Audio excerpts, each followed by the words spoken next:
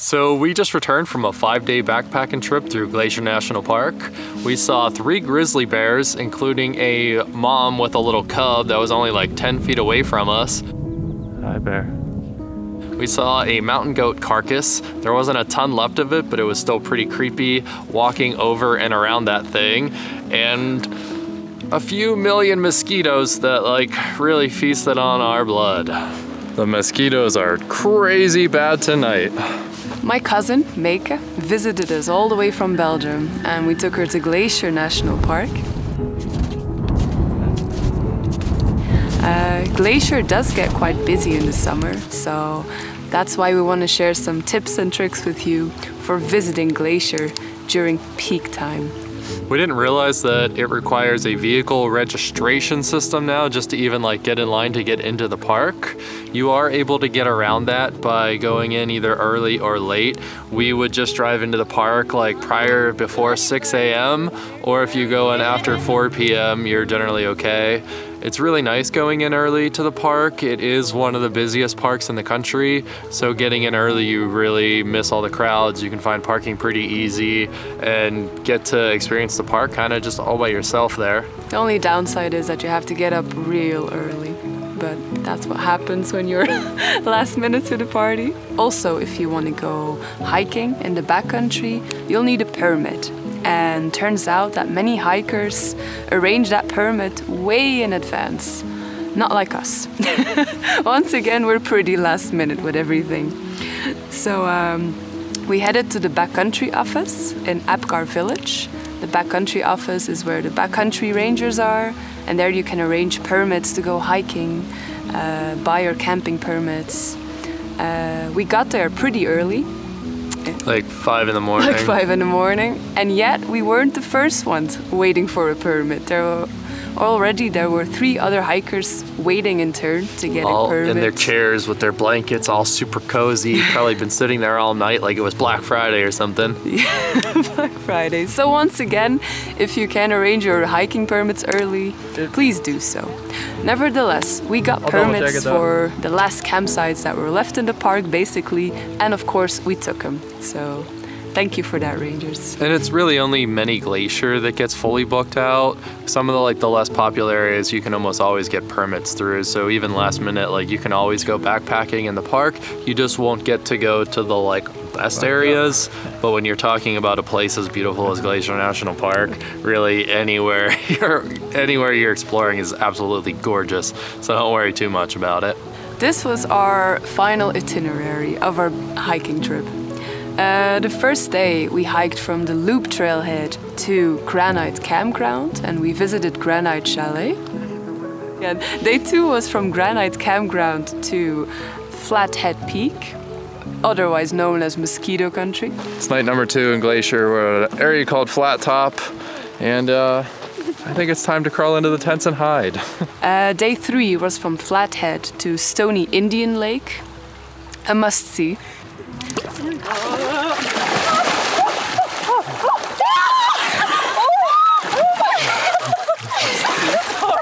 And day 4 was from Stony Indian Campground to 50 Mountains Campground. A beautiful day. Day 5 we hiked back out. We hiked out back. The chalet was really pretty. We were kind of hoping that there might be beer up there, but there wasn't. Just a really gorgeous view. Even water is like $7 or $8 a liter. It's very pricey, so don't actually go there thinking you're going to get anything. No. But it's a gorgeous view and it's really worth seeing. Maybe if you can book it out like a year in advance or something like that, you could actually stay in like one of the little stone rooms. Cottages. Yeah. Then again, we were late with that as well. But it's beautiful, it's definitely worth seeing. And then the Highline Trail in that area is definitely the highlight. For us, with how late the snow was, we weren't able to hike it. We were getting reports from really strong hikers too that were like slipping and falling on the snow patches. Like, I mean, this was the middle of July. It's like kind of wild that there was still that much snow there. This was the latest in the park's history even that Going to the Sun Road opened. It was still closed when we first got there, which we were shocked about actually, and meant we drove the entire way around the park for nothing. But Yeah. Yeah, keep in mind that you'll definitely encounter snow patches in the backcountry, and even in the places that, yeah, even in the most common places, Glacier gets snow almost year round. Yeah. And did we see bears? We saw bears. We saw 3 bears. We saw 3 bears. Yeah. The first ones we like literally walked right up on, and Ilsa's standing there staring like, what is that creature up on a log? It turned out to be a grizzly cub. It kind of shocked me at first too. I just didn't compute this little cute bear cub standing like literally 15 feet away from us. They were so close. And then of course, like once I realized what it was, I like pulled the bear spray out and I'm all ready, and the girls start backing off while I kind of stand guard there, but God, they were fun. Okay, we can redo that. Yeah. That was fun. I liked how you did that, baby. And did we see bears? We saw bears. Oh my. Lions and tigers and bears, oh my. But what can you do to hike safely in bear country now? What do you do with your food, with your food bags? How do you sleep at night? Here are some tips. Most campsites in Glacier, they have a pole where you can hang your food, and Ryan taught me how to hang my food. That was a fun lesson. Some even have bear boxes, so how easy is that? Then you don't even have to bring a rope, you can just lock it up in the bear box. Still, it's better to bring a rope in case you strand somewhere or in case the campsite doesn't have bear boxes. The park also offers bear spray for rent and bear canisters for rent, if that makes you feel safer. And of course, it's very safe to hike with a bear canister in grizzly country, so yeah. Not a bad idea. You'll always want to check regulations first. Some areas require bear canisters, so just make sure you're like, and the park will let you know this when you get your permit too, but just check any regulations before you go, especially with like fires or anything else that could be pertinent to your trip. But we found that the rangers in Glacier are so good with educating about how to hike in bear country, educating about anything really. They're really informative. When you get your permit, they let you watch a video? Make you watch a video. Make you watch a video Yeah. about how to hike safely, what to do in case of emergencies, in case of a bear attack, in case of anything really. So. It's a pretty shocking video too, when they're like saying what you should do, lay there on the ground, and if the bear does start to eat you, then fight back with everything you have. And if you really need to drive a point home that like grizzlies will and can eat you, then yeah, those videos do a very good job. Be careful with your food and be smart out there. Exactly. We also took a guided ranger walk around St. Mary Lake. That's in the east side of the park. It's a bit calmer there. There are less tourists. And those are the glaciers that we have at the park today. We have 26 in total. And there we saw a moose coming out of the water. And how is that possible?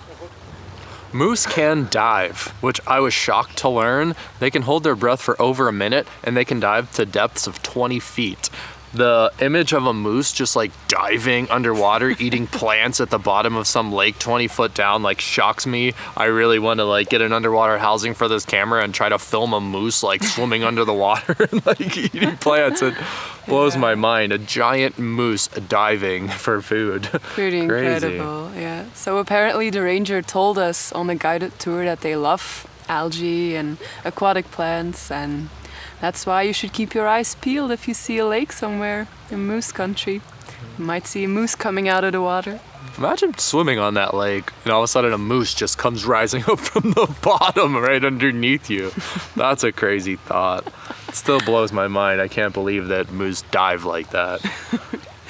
And then a chapter dedicated to a less favored animal. Mosquitoes! They're here too, it's their home too. And how do you handle mosquitoes? Suit up. One of the most effective things, even better than all the chemical sprays that you can use, is just to wear rain pants and rain jacket. They can't bite through the thick fabric of that. And then if you use a head netting too, you can get away from using like any sorts of DEET entirely.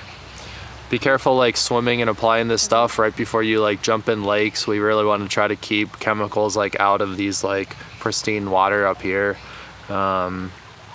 Yeah, true. Of course, DEET and permethrin and the other ones, the lemon, eucalyptus, insect repellents, they work to a certain extent, but yeah, like you said, try not to swim, try not to eat it as well, or lick it, you know. And be very careful with DEET because it will eat rubber and certain materials. Like if you get it on your hands and then you go to drive, it can like melt your steering wheel a little bit, make your steering wheel get sticky. Yeah. It'll eat the mesh of your backpack if the DEET leaks in there. I've had that happen. It'll just like melt a hole right through it.